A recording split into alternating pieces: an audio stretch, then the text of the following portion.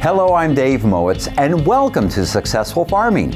On today's program, I'm at auction tracking the sale prices of combines on Steel Deals.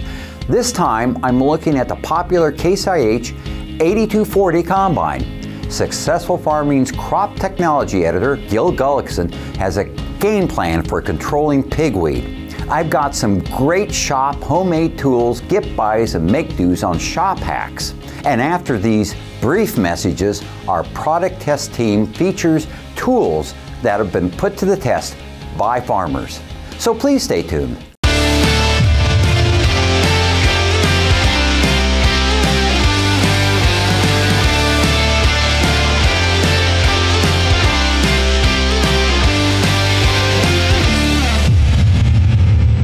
For this product test team, we sent Cub Cadet's latest zero-turn mower. This is the Ultima mower to Gary Ballard of Marshalltown, Iowa.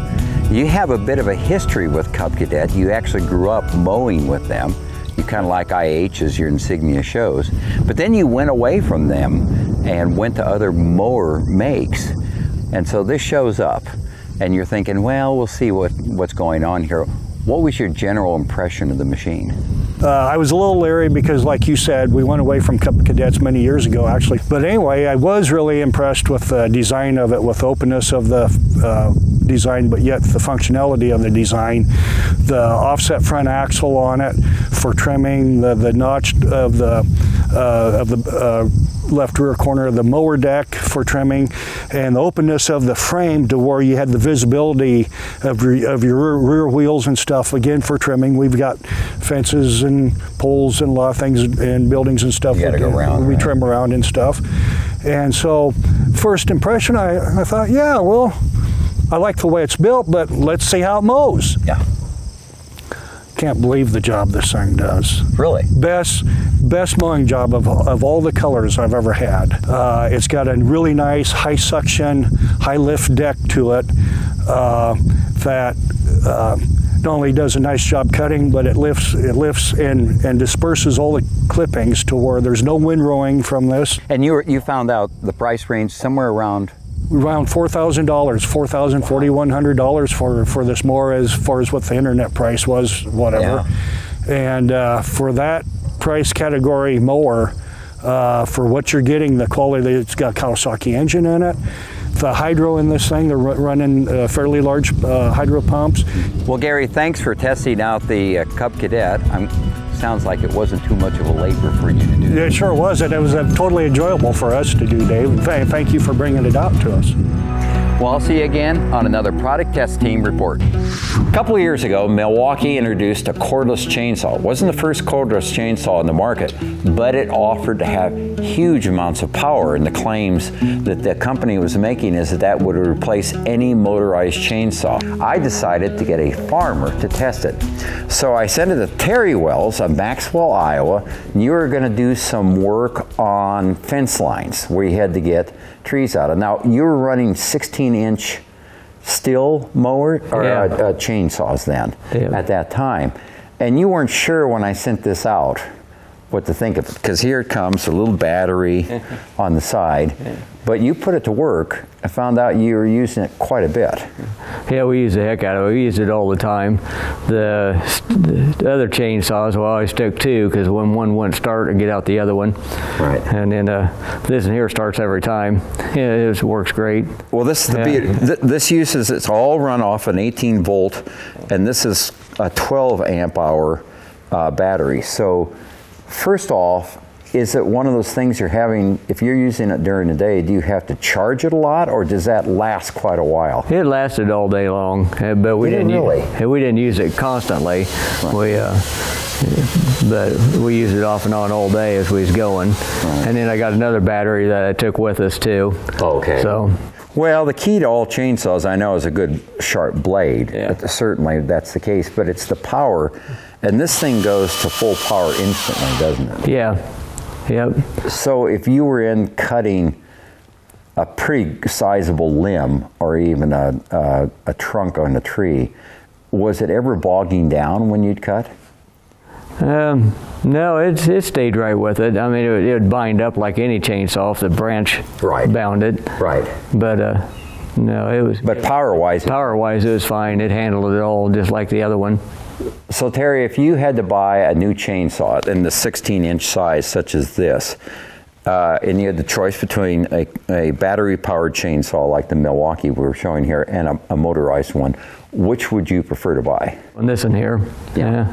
Because it's everything that you need for a farm operation. Yeah, I don't have to keep the gas with me or anything. I just get it and go. Right. Just keep some oil for the bar, or oil for the bar is all I need. Well, Terry, thanks a lot for testing the Milwaukee chainsaw. I'll see you again next time on another product test team. Another product test team tool that I wanted to have evaluated was a die grinder, and I sent it to James Fred of Rochester because you had been using a pneumatic die grinder before.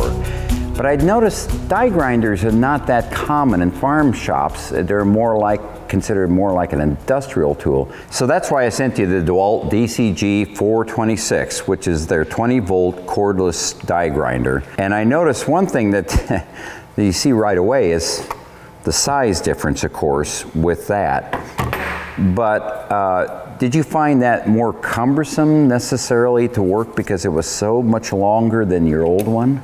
A lot of times that's not always an issue, but if it is an issue, then of course you go with that. But just the fact of not having to have your air hose dragging around is, I mean, worth a lot. Now, if I'm on the bench, it's, you know, your air hose is not a problem. But I mean, I had a job where I had to go up and grind a spot in the cab of a tractor. Had a well that I had to put in there. Well, I didn't want to run my air hose dragging on the paint, you know, and stuff. So I could go in there, and it wasn't a tight spot. So I mean, I had no issues with having that extra length. But I mean, it was worked nice. You just go in there. You don't have to worry about your cord getting on your paint, your tractor going in the cab. And it's not like you've had a chance to run down the battery doing a lot of work. But then again, how often does that happen? But it doesn't pull it very hard, so I think it's going to be pretty. It's going to last a long time. We've always had a die grinder, and I couldn't imagine getting by without one. But now with one that I've always wanted to have one that you could go take out and don't have to be confined to wherever you got air. Yeah. And after having one,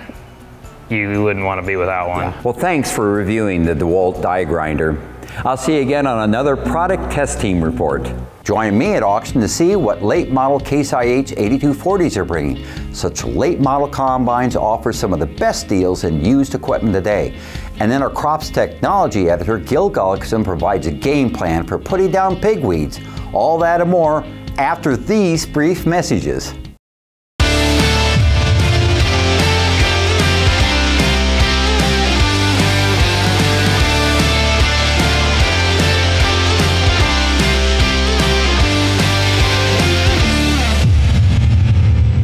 Welcome to Steel Deals. One of the best deals in machinery the past 6 years has been late model combines.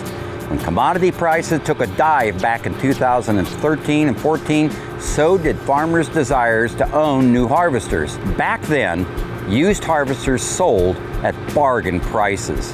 And by bargain, I mean 2 to 3 year old combines with low hours, less than 500 hours. They were selling for dealer asking prices that were 50% less compared to what used combines were bringing in the early days of the 2010s. Now those bargain prices have become a thing of the past. Used harvester inventories have thinned appreciably, and this is driving up the values on low-hour combines in prime condition.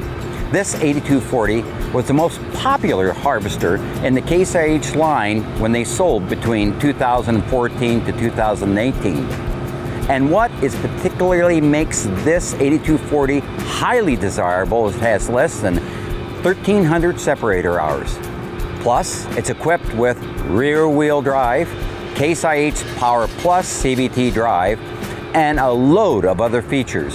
So before it sells at today's online sale, I'm going to consult with Kyle McMahon at TractorZoom.com, get his opinion of combine price trends. Kyle, we're looking at that Case IH 8240. It's a 2015 model, a little less than 1,300 separator hours. Am I wrong, or are values of those combines gone up this year? Yeah, you know, it's an interesting hour range. It's over 1,000 SEP hours still. Right. So we're still seeing a strong demand for that. If it had another 200 SEP hours, we could see that value dropping off. But what's interesting that we're seeing in the auction market right now is we're seeing a lot of dealers dumping low-hourred machines, you know, between that 400 and 800 SEP hour range. Right. And so this is just a little bit over. However, this 8240 seems to be still holding its value relatively well versus it having another 200 SEP hours on it. Then the other thing it has going for it is it's a 2015, as you mentioned. So there's actually less 2015s to 2018s in the market. The manufacturers just haven't been making as many as they did between that 2012 and 2014 just combine manufacturer error. They just glutted the market up. So it's a pretty unique machine in the market today. So the interesting thing that's happening, I'm seeing a lot of 18s and 19s. Case IHs and Deeres hitting the market. And it kind of surprised me. I knew we were building more of those than we did in 2014, 15, and 16. So in some ways, the combine market's a little upside down because those combines, those late model low hour combines, are not necessarily bringing as strong a price as you would think. In our opinion, what we're seeing from the data is it's really showing we're seeing more low-hourred machines and combines than we've ever seen, especially over 2019. 2019, we did not see as many dealer auctions. This year in 2020, our sense is dealers are trying to limit inventory on their yard, and so they're selling more at auction, which is where a lot of that lower-houred machines come from, which is elevating prices and giving a better opportunity for farmers to buy those types of machines at auction today. The 8240 had a four-wheel drive. And this is always a debate.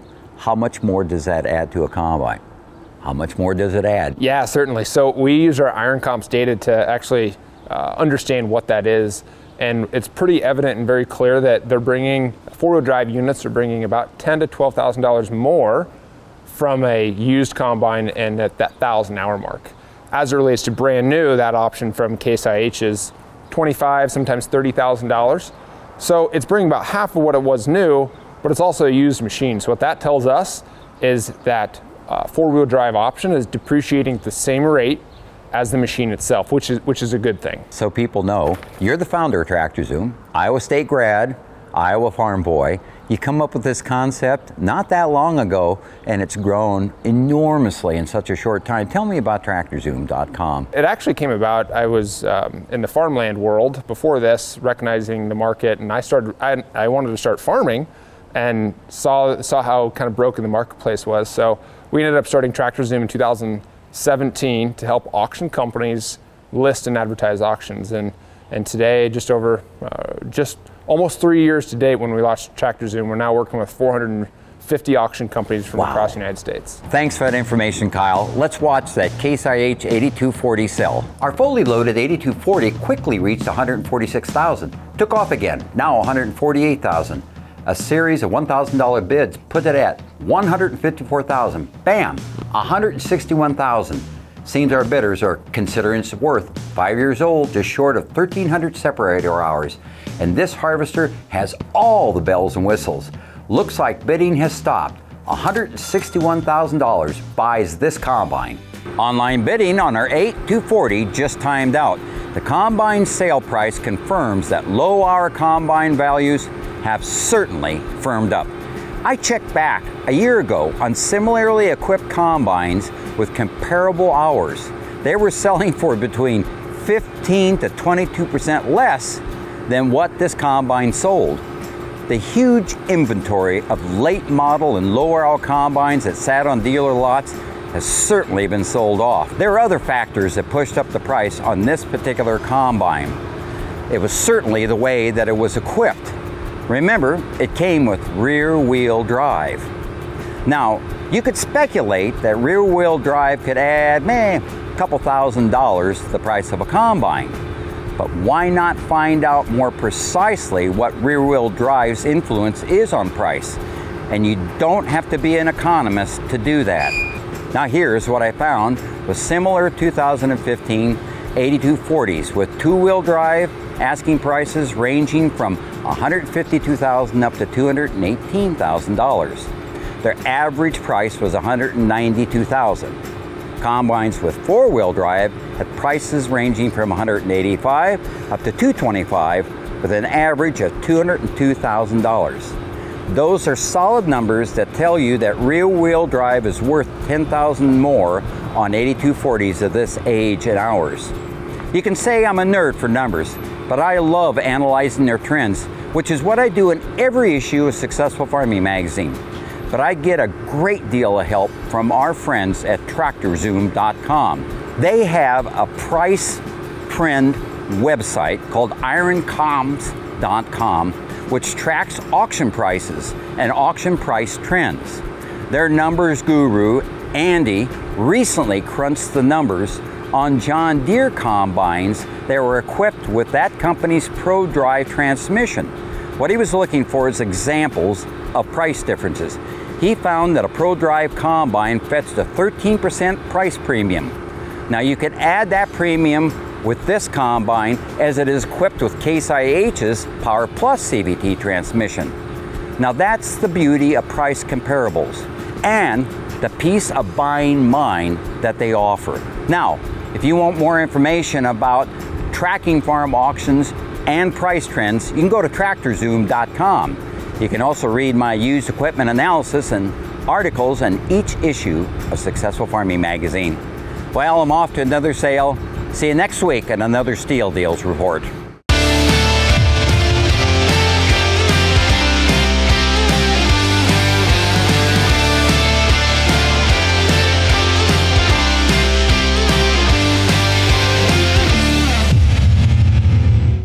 If water hemp were a crop, Midwestern farmers could make a bundle selling this pesky pigweed.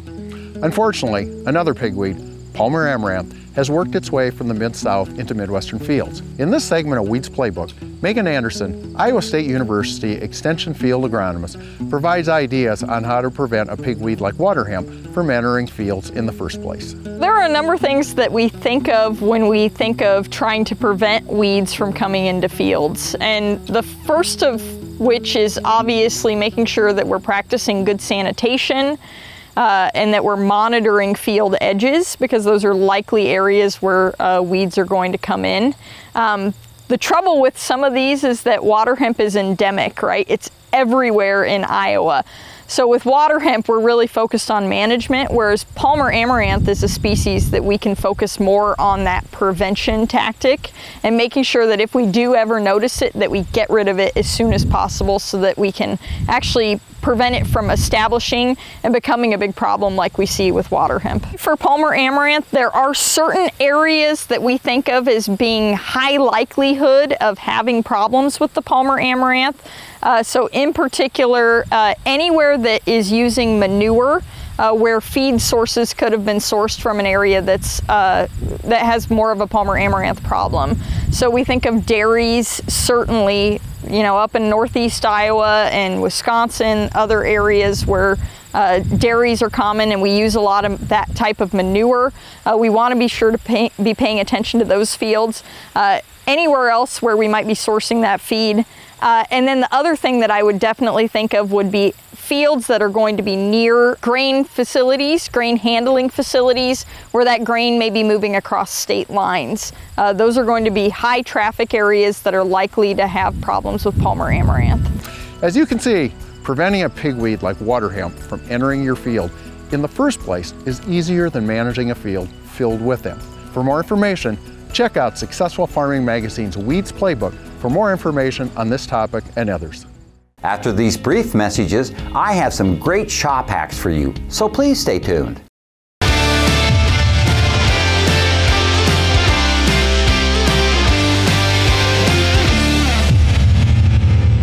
Have you ever improvised a repair, fashioned a homemade tool, or created a shop get by and make do? Then you'll appreciate today's shop hacks. Can't find a funnel to add oil to an engine? Then take an empty oil jug, you cut the bottom out of it. Its spout readily fits into engine oil openings on your engine, and you can throw the make-do funnel away when you're done. You can readily identify wrenches in a toolbox by organizing them by size and storing them on a carabiner. Now, it's easy to select the tool for use. You rotate the wrenches around the carabiner, removing the individual tool from the carabiner's clasp. For large tools, you can even buy 6-inch long carabiners at camping stores or online. Another advantage to carabiner storage is that they readily hang on pegboards when back in the shop. We would love to hear about your shop shortcuts, tips, and make-dos. Send us your shop hack. If we use it on the show or in Successful Farming magazine, we will pay you a $200 reward. Send us a detailed description and any images and video to the address listed below. Please join us next week for another outstanding show. I've been touring the countryside, visiting outstanding shops. In this episode, I'm going to feature some of the great shop ideas created by farmers. And then I head to auction to see what the most popular hopper bottom grain trailers are bringing, the Wilsons. I better warn you that the Wilson trailers are fetching a pretty penny these days. Gil Gullickson is back with another Weeds Playbook. Next week, Gil talks about managing weeds with a cover crop. And the Shock Farmer is back with his unique perspective on agriculture. See you next week right here on Successful Farming.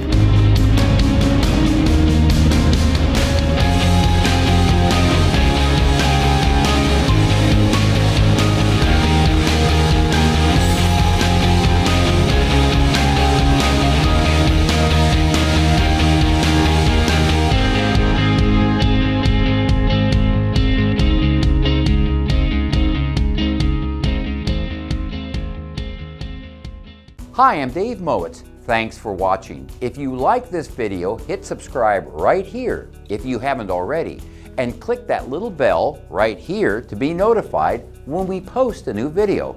And click here to see more great episodes from Successful Farming Television.